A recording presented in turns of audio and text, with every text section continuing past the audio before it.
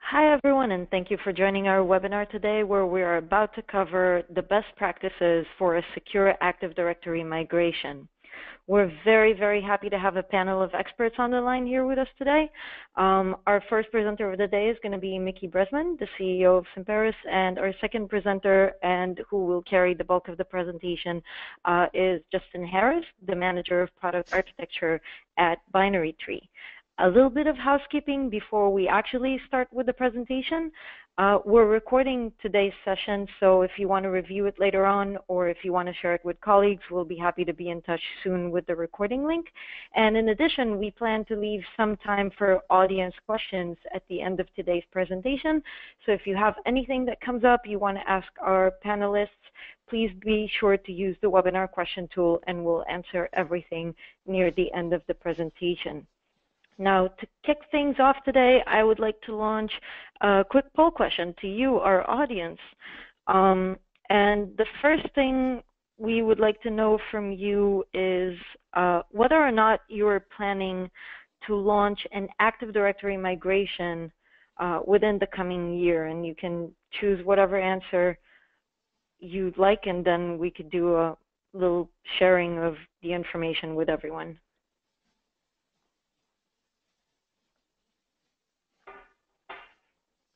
We'll give it a couple more seconds so you could all make the vote.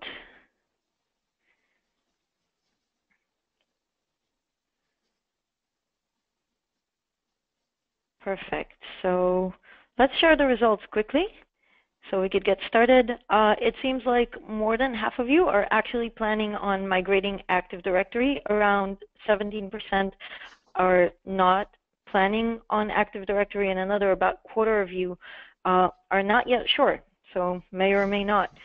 With that, I'm going to give it back to Mickey Bresman to kick off the presentation. Thank you, Mental, and hi, everybody. Hi, Justin. Hey, Mickey. Hey, so I just wanted to start by saying thank you very much for joining us, both to our audience and to Justin, of course. I'm very happy to have an expert with so many years of experience in the migration field joining us today. And we will start and we'll continue with the rest of the presentation talking about the migrations of Active Directory, with how you should plan it, how to avoid the things that might go wrong, and so on. But I guess that the first question is even why do we do the Active Directory migrations? So I guess that you can divide those into several needs. The most common one, at least from my experience, is the M&A activities, meaning if you have two companies merging, even through an acquisition, or if it's an entire company or just a division of a company that is being merged into another company. And from my previous experience, I've helped several organizations to transfer just a certain division from organization A to organization B. And that, of course, creates all of the questions of how do you take a certain part only and you don't expose and move too much from one side to the other. So the M&A activities, I guess that's one of the reasons. The second reason is, I think, is even more interesting, well, at least from my perspective, and that would be if a company have created historically an Active Directory structure that is not appropriate for the current needs. Just as an example, in the early days of the Active Directory, Microsoft used to provide a recommendation to create domains as a security boundary, which of course later became something that they recommended not to do anymore. I'm sure that you guys know that today the recommendation is to have forest as a security boundary of the organization. And another recommendation that used to also exist in the past was to have what is called today a single label domain. So for example, if the name of the organization was Semperis, then that would be the root name of the DNS structure of that environment, as opposed to having something like DNS.com as an example. And that later on actually created a lot of headache for the organizations that got that structure. So there are different types of reasons of why would you want to restructure your Active Directory, and this is just one of the examples. Justin, would you like to refer to Yes. the, yeah. Yeah, so it's an interesting idea here that personally I haven't seen. uh, Years back, I didn't see this and it wasn't as prevalent, but today, most of my time is spent dealing with customers, talking about Active Directory deployments or messaging migrations.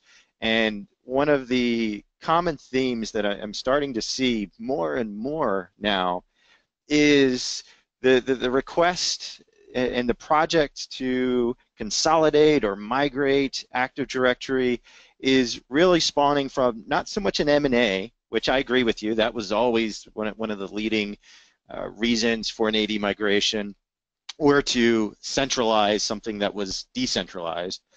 But more and more organizations are coming up with security problems.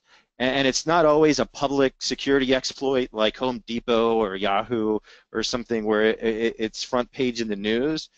But for larger multinational corporations that have forest trusts pointing to all these different organizations, and there's inheritance of permissions, it just becomes a spider web of mess.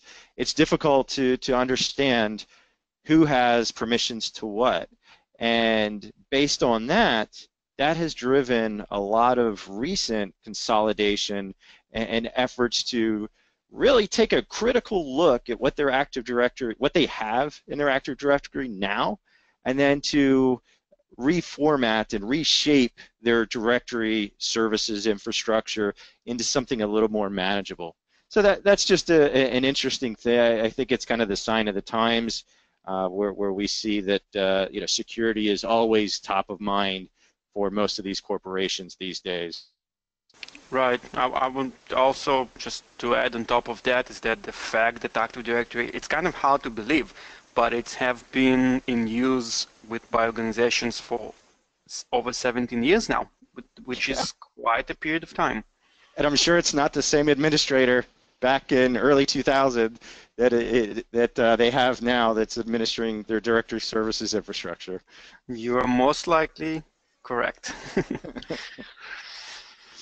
So one of the first questions that I find that most customers ask me is, why do I need you? What could go wrong in an Active Directory migration?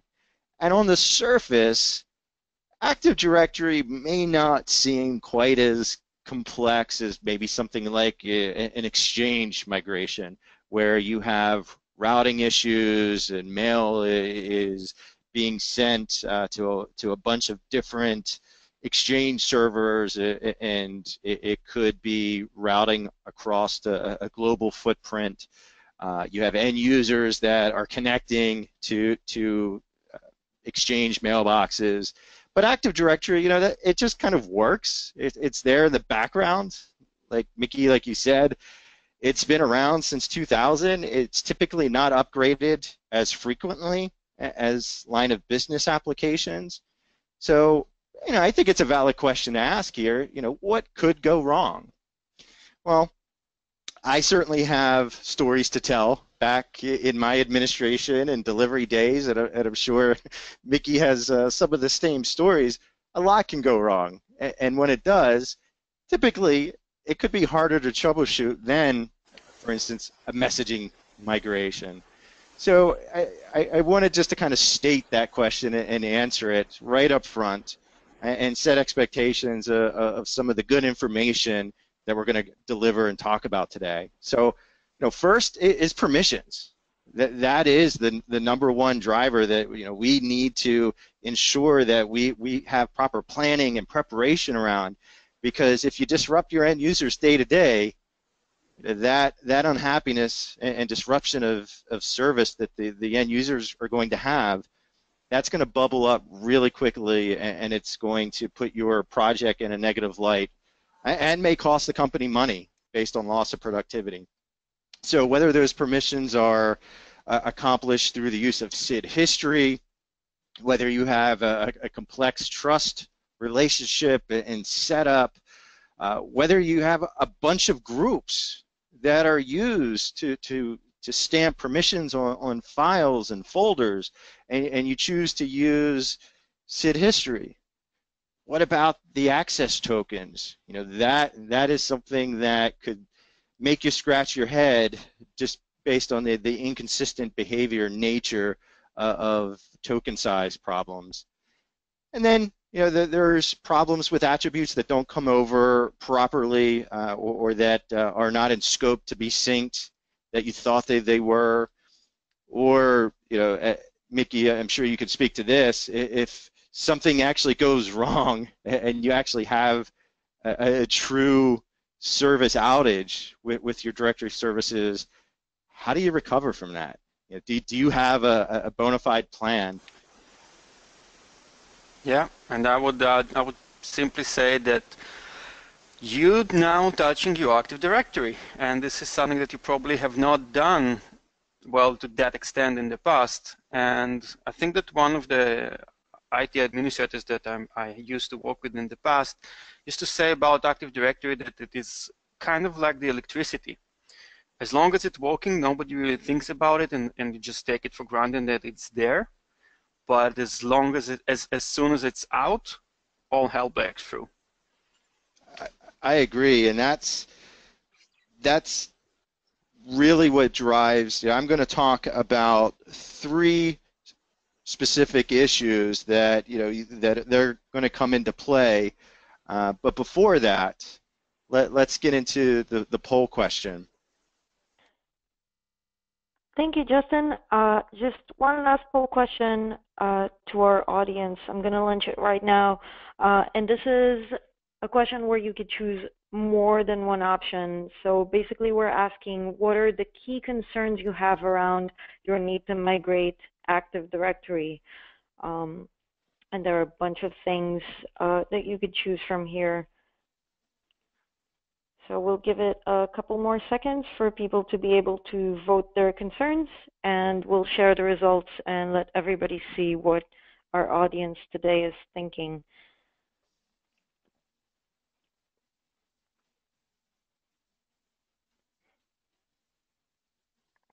All right, here we go, like 5-10 more seconds, and we will share the results here with you.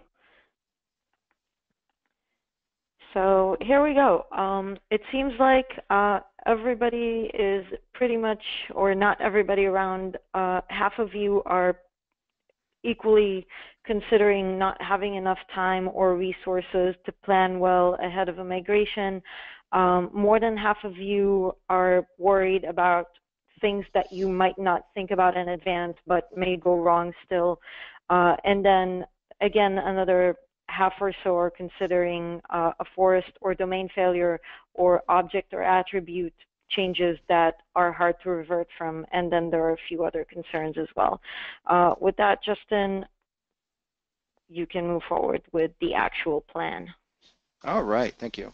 So Mickey, right before the polling question there, was talking about that, Active Directory just always works in the background. It is absolutely like electricity. You turn the switch on, there is a certain conditioned expectation because it just always works. So, what are the steps to ensure successful migration around Active Directory? Because much like the electricity where it just always works, you probably haven't touched it to the extent that you're leveraging and managing your line of business applications. So I'm going to talk about 3 things. And some of those things at a high level may seem simple, but it doesn't mean that it should be overlooked, because based on my experience, when migrations go sideways, it can always be traced back to, in my opinion, one of these 3 things that I'm going to talk about. So the first thing is planning.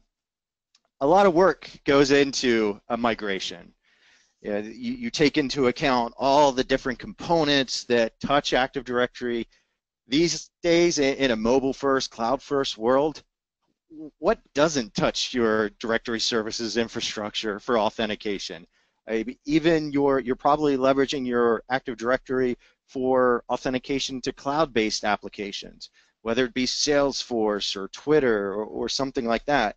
So you spend a lot of time planning and making sure that at the end of the day that you're not going to interrupt your end users, because you know that if end users can't work, then the project is going to be viewed very negative, and it's going to cost the company and the organization money. But with your size of your directory services, so as the size rises, so does the complexity, because more often than not, you have mission critical applications that are using directory services, you have public facing applications, you may have customer facing, revenue generating systems that are relying on your directory services. So it really underscores the need for planning. And I don't think anybody ever goes into a migration and says, you know what, I'm just going to wing it. I don't need to plan. But there's different levels of preparation and different levels of items based on the complexity that you really need to fold into your implementation plan. So in regards to complexity, you need to ask the right questions and understand at a very basic level what are the hard business requirements. You know, what are the driving forces that are funding this project, and it may be, like Mickey mentioned, M&A. It may be that you're a large organization and every department has their own forest, and now you're consolidating and reducing the complexity. Whatever it is, you need to make sure that you understand all the hidden requirements. There's a lot of apps that rely on your directory service for authentication. So there's always the very easy business requirements that everybody knows, but there's a lot of hidden requirements that you're not going to know until you start talking to all your stakeholders, all your application owners, and those things need to be addressed and incorporated and rolled into your migration plan, because it's the business requirements, once you properly define them, that often really drive the technical requirements that you end up using for your implementation plan. So as admins, and I'm going to raise my hand, I'm guilty of this. Oftentimes we become very enamored and very involved in the really cool new features of the next version of Active Directory that we're migrating to. And it's good reason. That's why we're in the business, right? We're techies, we like technology. But we need to make sure that those basic tenets of a sound migration, the things that we're talking about today and that you're going to walk away with, you're going to make sure that those things aren't overlooked. And depending on what type of business you have, well, a hiccup in service, especially if it's a revenue generating system, could be catastrophic. And I use this example a lot. I was performing an AD and exchange migration for an airline based out of New York, and I was going through and capturing all the business requirements, working on my design doc. I was very proud. I started interviewing application owners, and all of a sudden I realized that there were specific line of business applications that pilots used while they were in the aircraft on the tarmac in the airports. And when I found that out, that brings a whole new sense of reality around, making sure that any miscue could absolutely be catastrophic. So, planning is really critical here. So, Mickey mentioned it, that Active Directory, it typically just works. It's been around for years in your organization. You may have the same directory, and it may have been put in production in the early 2000s, and it just keeps getting upgraded, right? So, what's going on in that database that you may or may not know about? There's a lot of hands that that have been in that pot over the years. So making sure that you have a really good understanding of where you're at now is key. So when we talk about planning, just to kind of sum this up, successful migrations, they all exhibit the same success criteria. They all make sure that the proper amount of planning and preparation and understanding permissions, that's baked into the plan. And typically, you're only going to be able to answer all these questions and actually really formulate the successful criteria for the migration by performing an upfront analysis of the environment. And in my experience, typically, these type of projects, it takes a long time to get funded. You're told to hurry up and wait, and then all of a sudden you're told start on it, and your timeline's been cut in half. So certain things, certain activities have to be cut. A lot of times the upfront analysis of the environment falls by the wayside because of those typical types of constraints. So it's important to really understand that and to be ready for that. So when we're talking about preparation, this is key point number 2. The discovery, that upfront analysis is key. So you have to understand what's in your environment, what line of business applications not only are using that, I mean, you did that, you started down that path with the planning, but now that we're in the preparation phase, we actually need to validate and see what's going on, to understand the dynamics of the workflows that your end users are leveraging, because you need to prevent that loss of operational efficiency, right? So neglecting this discovery part, understanding how your AD not only is set up, but how it's functioning now. You know, what are the conflicts? Are there duplicate objects? Are there inactive objects? In the inactive objects, that is one of the major security risks in an organization, because if a disabled account is compromised and someone starts using it and it has elevated permissions, is anybody going to know? I mean, if someone starts using my account and changes my password, let's say, I'm going to know. But for those stale accounts, you know, in most cases, you know, many customers aren't going to know that. So as the amount of effort that goes into preparation, it varies. Mickey had mentioned that, you know, back in the day, domains or forests were used as logical isolation boundaries, single label domains. You know, you look at that today, and it, you know, it makes me shiver a little bit. But the reality is, those are absolutely still in production. So you may be faced or in the unfortunate situation where you have to pay for the sins of the past, and you need to restructure your environment. So, you know, what level of effort needs to be done if you're in one of those predicaments? It adds a lot of complexity. So really understanding what you have, especially, you know, if you had empty roots, you know, that was something that was in favor, you know, back in the day. That's not. You need to identify that up front, because that's really going to come into play as you start creating your migration plan. Funny enough, you need to understand your target environment. That may just seem like common sense, but in large organizations, sometimes it's difficult to determine exactly what your, you know, end user environment or the end state environment is going to look like.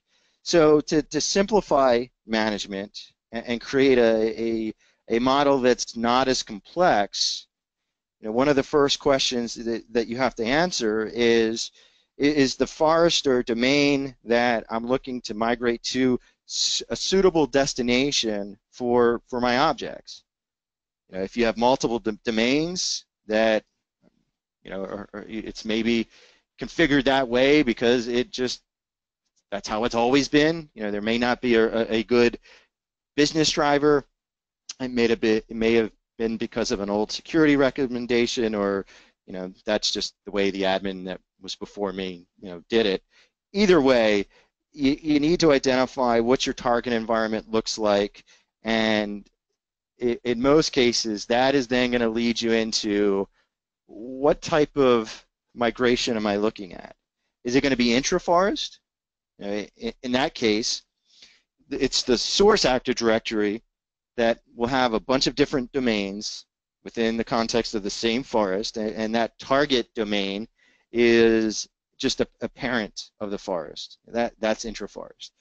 And when you're faced with those type of migrations, there's two methods that you can use to facilitate that type of migration. And first, you can move the users from the child domain into the source, or the second option is you could copy the users. So essentially, recreate the user accounts in the parent directory and then synchronize permissions. And if you're using a third-party platform, this is something that you need to be very careful about, because you need to understand exactly how that vendor tackles this question, because if you copy, that can create problems. The move process, that should automatically inject the user SID from that source domain into the SID history field of the user that's then moved, and it preserves the object GUID, so that allows the retention of profiles and ensures that if you have Exchange or even Office 365, that the link, the synchronization link to the Azure AD objects are maintained. But what's your trust look like? What are the trusts set up for that migration? That is going to come into play with the type of migration, or the sequencing, and when users are permitted to migrate and what they're going to have access to. Using trusts, unfortunately, I've seen people kind of use that term loosely in describing coexistence between environments. And even though if you have a trust, it's easier and it's relatively smoother from the end user standpoints, there are times when that may just not be feasible to have a trust. We talked about understanding your target. We talked about understanding the business requirements. Sometimes the political climate, sometimes the reason, maybe it's a merger or acquisition, or maybe you're divesting part of the organization and breaking it up. It may not be possible. So there could be a roadblock there, and that inability could also be because of the past mistakes. It could be part of paying for the sins of the past. So if you have a trust list migration, the thing that I'll point out there, that the greatest impact is that you're not able to move in an orderly wave-based fashion. So that's just something to think about. It's a true cutover, and that can be a daunting task, because that really increases the complexity, which obviously increases the planning and the preparation that's needed. Now, from a risk perspective, if you have multiple forests and they all have trust pointing to one another, as you see in the example here, that can become really complex to understand what forest has rights to what resource in the other forest or domain, and it's just this tangled mess of permissions and inheritance, and it's complex. But there are valid reasons why this design may work. Maybe there's a reason for something like an ethical firewall of sorts. And maybe there's regulatory compliance within your business, and there needs to be a level of isolation. Either way, it's complex, and you need to address it, and it needs to be managed not only in a meaningful way, but in a way that you can ensure and maintain compliance, especially if you're one of those organizations where your life is governed with SOX compliance, meaning GCC controls, auditing, whether they be monthly, quarterly, annual. There is a risk there, and there's the risk of the inherited permissions. There's the risk of the inactive user accounts that are compromised. They have elevated permissions, and that's part of the security prompting and the security story that drives many to de-risk and mitigate that risk by simplifying and centralizing their directory services. So preparation, to kind of sum this up, it is key. It is one of the first rules of migration. I won't say it's the first rule of migration, but you need to gather as much detail as you can about what you have. So that means understanding a lot more than just how Active Directory is configured. Active Directory rides on top of a lot of different things, right? So understanding the network infrastructure, the network landscape, understanding the layout of your data center, if you still have this in a physical data center, your virtualization environment, those are all things that need to be understood around your Active Directory environment.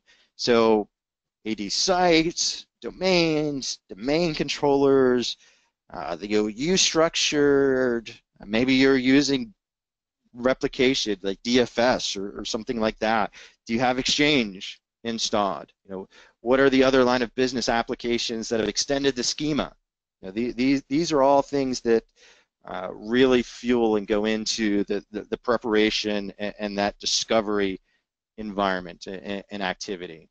Yeah, and I think that especially in the organizations where you will have line of business applications, and those usually would be some kind of a legacy applications, which you don't really know how they use Active Directory, what their requirements are.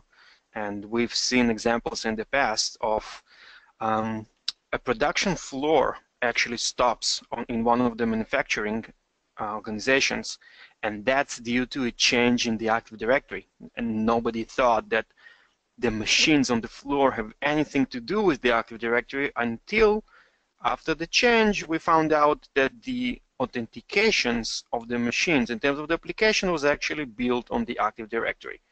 So doing the mapping plan, which might be a very complex thing to do, but it is a crucial component to every migration project.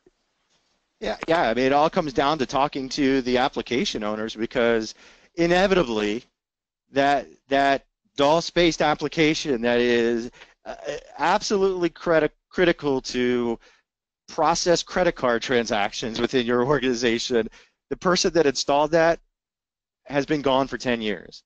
So it's never an easy story to, once you start going through it and tackling those easy line of business, the SQLs, the Exchange, the CRM applications, ERP applications that everybody has, where there's a lot of documented information of how to move and the reliance on AD. Once you get into the nitty-gritty details, that's where it takes up a lot of time. And often that time, you may not be afforded that time, or someone may be trying to take that time away from you before you move on to the next step. That's exactly the problem. In many of those situations, you will have that line of business application performing one single task, which is done, let's say, once a month, because you don't need to do it more than that. Like if you do payments for that or something to the matter. And as you mentioned before, the organization, the management is pushing to have this thing done as fast as possible. And sometimes just being able to explain that that might not be the best approach can also be something that you need to consider. Right, absolutely. So the third item the planning and preparation, that may have seemed a little bit high level, but there's nuances to that, right? When you get in, like Mickey just said, when you have to drill down and really understand and have an accounting for every application and reliance on your directory services that's been running since the beginning of time, before you were even in IT, that becomes difficult. The third area that I've seen not only cause problems in AD migrations, but causes problems in Exchange migrations is permissions.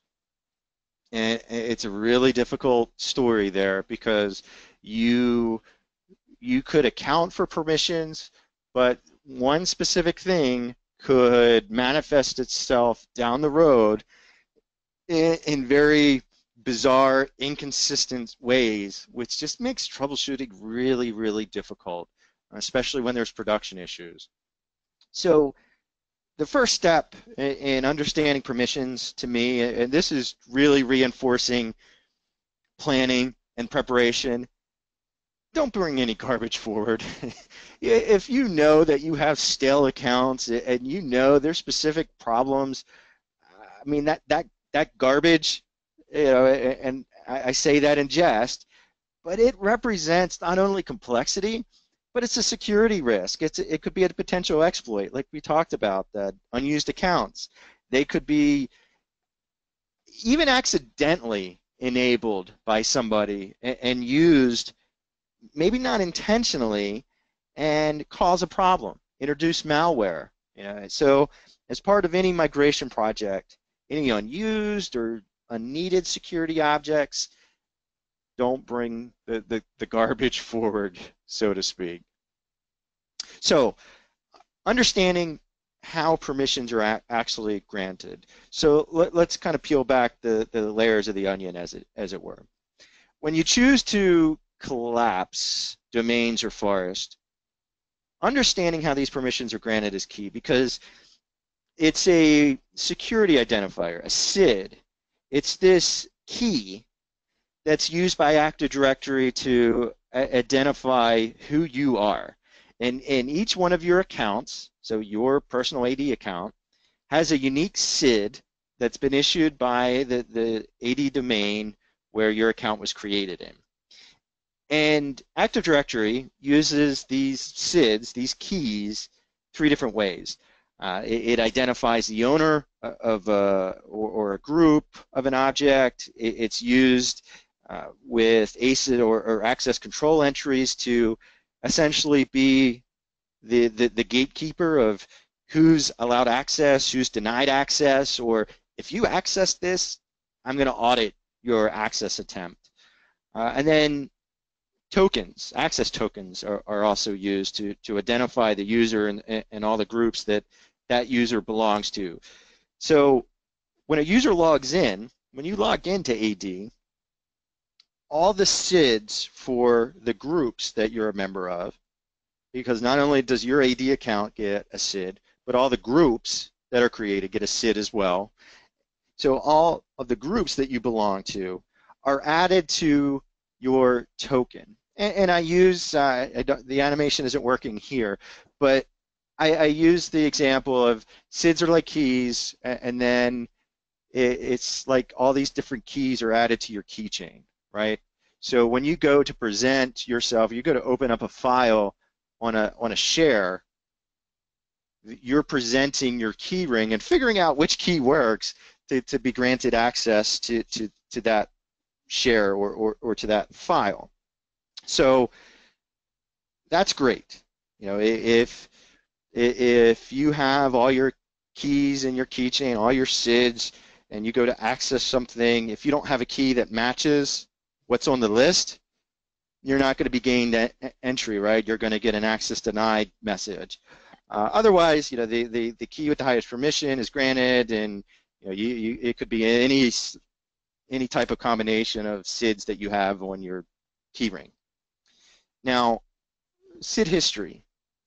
If you're collapsing domains or forests, you're going to want a period of coexistence, right? So if you have 10 different forests and it's a spidered web of trust, and you have that security issues, or you want to mitigate the risk of all of that, you're consolidating down to one forest. You would typically set up a trust, and then that trust would allow you to leverage what we call SID history, and it's an attribute within your security objects. And that SID history field, it was really designed to hold all your SIDs, all your keys in your key ring that you had previously been assigned to in your source domain. So when you start using your new account in the target forest or domain, you get a new SID, right? And you don't have all those keys that you had before in the source. So SID history essentially, as that access token is built at logon time, all the SIDs that you had access to are being maintained in your SID history attribute field. So you have all the keys that were on your key ring. That works great when you have a trust. But there are other issues that happened with SID history. It's a great tool. It helps support large migrations, but it's not a get out of jail free card. There's some issues that could happen.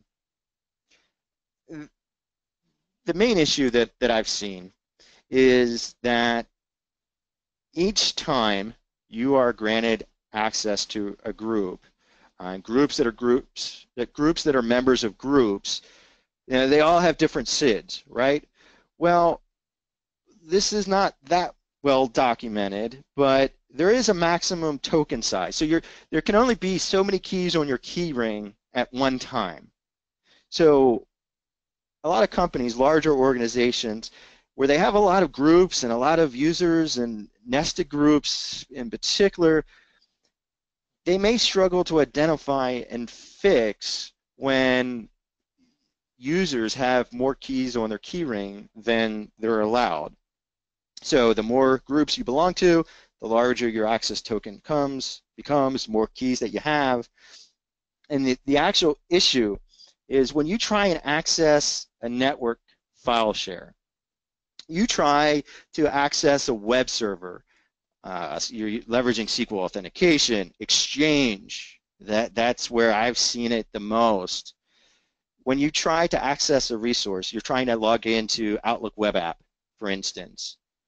The access token that you have, that you pass to the remote system to have access, to be granted access, if you have too many keys on your key ring, what's going to happen is there's a random approach where random keys that you have are discarded.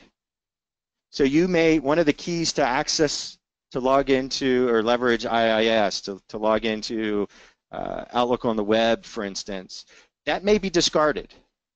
And what makes this just crazy to troubleshoot, you could probably tell it's driven me up the wall in past engagements, is that you may get a trouble ticket where a user can't log into Outlook web app or another web resource or a file share. You get the ticket, you look at the permissions, oh, everything's set up, this looks fine. You call the customer, and all of a sudden it's working. Okay, whatever. Well, you get the same ticket the next day. They can't access it now. And then you call them, oh, it's working now. So it's this intermittent behavior, and it's because it's just the random nature of you have too many keys to fit on your key ring. Some days the keys that get discarded are not the keys that you need to access the specific resource. So troubleshooting that, long and short, can be difficult. So really, really understand where you are before you actually go through with the migration. There are a lot of scripts out there that will list out the token. You can take a look at all the token sizes and verify that against the maxed token size that your Windows server resources allow. Any of the more modern supported operating systems have a very large supporting token size parameter. some of the more legacy operating systems are a little more restrictive. And we all have legacy. We all probably still have 2003 boxes in some nook and cranny of the office. And I guess that one of the things that make this so annoying and so hard to deal with is the fact that, as you mentioned, it's random. So it happens and then it goes away, and then it happens and then it goes away. Drives me crazy. Yeah, yeah. All right. So track of objects and attributes. What can go wrong? Which is kind of a lot. But so as you can see, there is a list of different things that we kind of gathered from a variety of customers that we've seen and things that went wrong. But I will not go on through all of them. I'll just point out to some of the examples here. So one of the things that we've seen recently is a DIT file that actually started to grow, I would say, like crazy following the migration. In this case, the migration was to a cloud-based environment, and the company started with the 5 gigabytes of the DIT file, and during a period of time, it just kept on growing while nobody was able to figure out what's going on.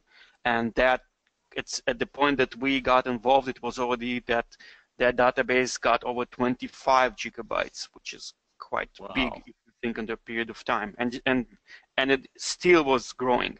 So after the investigation, what we were able to figure out is that the attribute of roaming credentials was constantly updated, and that was to do misconfiguration of Skype that caused the updates of certificates. And as you probably know, certificates and pictures are the two biggest space consumers in Active Directory. So imagine a situation where you have those updated on a daily basis, and it's very hard to figure out exactly what's causing it. So that's something that to pay attention to. Another example is the trust account password being modified. So as in most of the migrations that I've seen before, you start by creating the trust to the new environment, and usually that trust stays there for a period of time.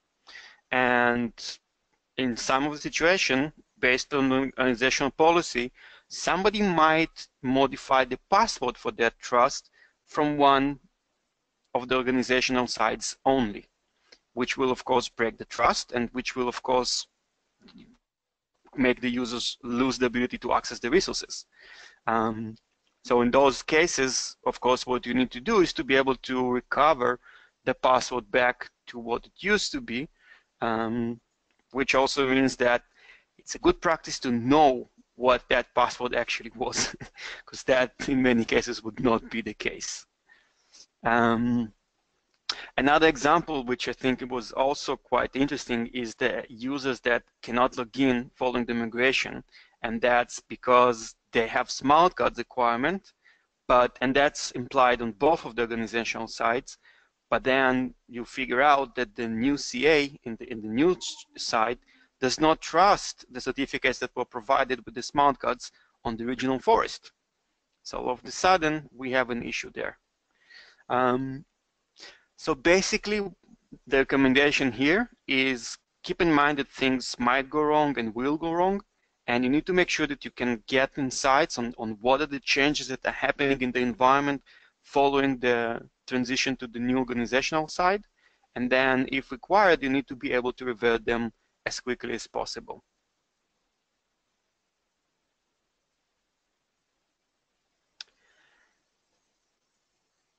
Verifying that you can recover from Active Directory downtime. So I would say one thing that I think that we should have mentioned and kind of skipped during the preparation step is that if you can, it would always be a suggestion to create a lab environment that is as close as possible to the current production environment that you have. And the best way to access something like that is that if you can actually spin out a copy of your production environment, that is, of course, needs to be done in a completely isolated environment because you don't want the environments to collapse. But this is something that is also very highly recommended, to just spin out a lab environment which is identical to your production environment. And then you need to be just prepared to have a plan of, and that's back to the planning, of what should be done in case we have a full forest migration, or we just basically have a full forest collapse during the migration process. How do we revert back to the previous state? Or if we are running scripts that are now modifying the environment and we need to do that as a preparation to the migration process, and then all of a sudden we figure out that based on the changes that we did, users can no longer access or cannot log in the environment, or whatever the case might be. How do we perform a mass reverse of the number of objects and users that we need to be able to revert if something goes sideways? So those are the things that I would recommend to consider, and that's probably prior that you start to do any other changes to the environment, because as we mentioned, your environment probably has not gone through that many changes recently, and you're probably going to find out things that were just lying there for a long period of time are now being modified for the first time after a very long period. Now, in your experience with this, I think if you have a checkbox, you're going through your planning stage, backup, do you have a current backup? That's typically on every migration checklist, no matter the application or the service. But in your experience, do customers typically test that or know how to restore? So like, for instance, the domain partition, do customers actually know how to do that, or have they done that? That's a great question. Yeah, we more often than less see customers that assume that by having a backup they can actually recover from, they're done. But you are right, it's a very not straightforward process, and it is Microsoft's recommendation to do those tests at least once a year, usually more than that. And of course, it's a recommendation to do them before you do something as massive as an Active Directory migration, where you want to make sure that you actually can recover the environment in case something goes wrong. And the disaster recovery, or the recovery in general of Active Directory, as you guys probably know, is not a straightforward process. Having the backup actually would be just the first step, a necessary one. Without the backup, you cannot do much, that's for sure. But there is still a whole process that needs to be executed in order to do something with that backup. And the recommendation is, of course, to try that at least once in a lab environment to make sure that you will be actually ready and be able to execute when things go wrong.